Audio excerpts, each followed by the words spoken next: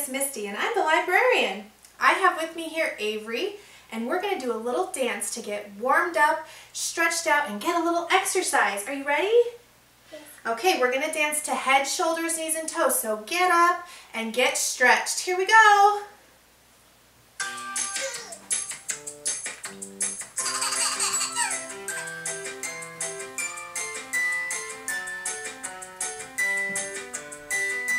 Ready? Okay. Head, shoulders, knees and toes, knees and toes. Do it with me, Avery. Head, shoulders, Knees and toes, knees and toes, and eyes and ears. and mouth and nose. Head, shoulders, Knees and toes, knees and toes. Let's sing faster. Oh, a little bit faster. Ready? Head, shoulders, knees and toes, knees and toes. Head, shoulders, knees and toes, knees and toes. Eyes and ears and mouth and nose. Head, shoulders, knees and toes, knees and toes. Good job. Let's sing even faster. Oh, Head, shoulders, oh my gosh, it's so fast. head, shoulders, knees and toes, knees and toes. Eyes and ears and mouth and nose.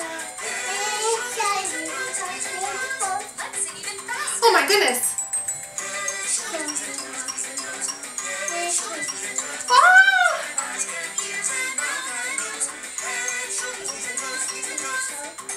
Oh, I can't do it that fast. Can you do that? That's too fast. Oh. Let's slow down. Whew. Ready? Head, shoulders, knees and toes, knees and toes. Head, shoulders, knees and toes, knees and toes. Eyes and ears and mouth and nose. Head, shoulders, knees and toes, knees and toes. Yay! High five. Good job. Good job, kids. Hi, kids. You did such a great job dancing and stretching out. Did you have fun? Yeah? Head, shoulders, knees, and toes is fun, isn't it? Yep. Okay, so now we're going to take it down and we're going to read one of my favorite books, one of Avery's favorite books, huh? You like Gerald? Yes. We're going to read Giraffes Can't Dance. Giraffes Can't Dance is written by Giles, Andreae, and Parker-Rees. Ready? Gerald was a tall giraffe whose neck was long and slim, but his knees were awfully crooked and his legs were rather thin. He was very good at standing still and munching shoots off trees, but when he tried to run around, he buckled at the knees. Now, every year in Africa, they hold a jungle dance where every single animal turns up to skip and prance. And this year, when the day arrived, poor Gerald felt so sad because when it came to dancing, he was really very bad. You like Gerald? I do like Gerald. Did you like the fire? We'll see. We'll see how we feel about them, okay? The warthogs started waltzing and the rhinos rock and rolled. The lions danced a tango that was elegant and bold. The chimps all did a cha-cha with a very Latin feel, and 8 baboons then teamed up for a splendid Scottish reel. Gerald swallowed bravely as he walked toward the floor, but the lions saw him coming and they soon began to roar. That's not very nice of the lions, huh? Hey, look at clumsy Gerald, the animals all sneered. Giraffes can't dance, you silly fool. Oh, Gerald, you're so weird. Gerald simply froze up. He was rooted to the spot. They're right, he thought. I'm useless. Oh, I feel like such a clot. So he crept off from the dance floor and started walking home.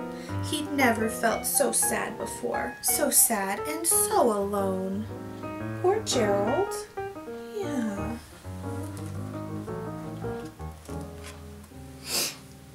Then he found a little clearing and looked up at the sky. "The moon can be so beautiful," he whispered with a sigh. There's a cricket. There's a cricket. "Excuse me," coughed a cricket who'd seen Gerald earlier on, "but sometimes when you're different, you just need a different song."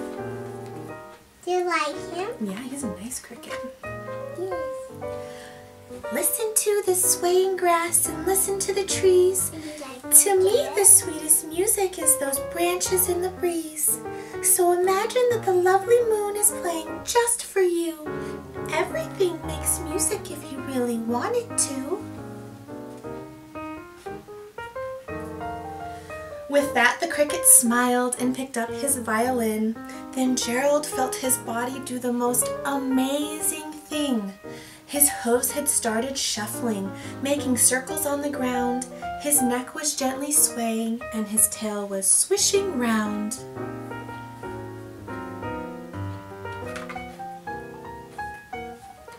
He threw his legs out sideways and he swung them everywhere. And then he did a backward somersault and leapt up in the air.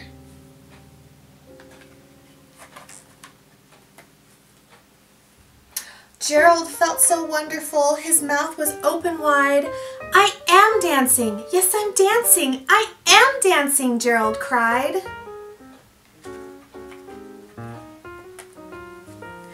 Then one by one each animal who'd been there at the dance arrived while Gerald boogied on and watched him quite entranced. They shouted, "It's a miracle! We must be in a dream! Gerald's the best dancer that we've ever seen!" "How did you learn to dance like that? Please, Gerald, tell us how!" But Gerald simply twirled around and finished with a bow.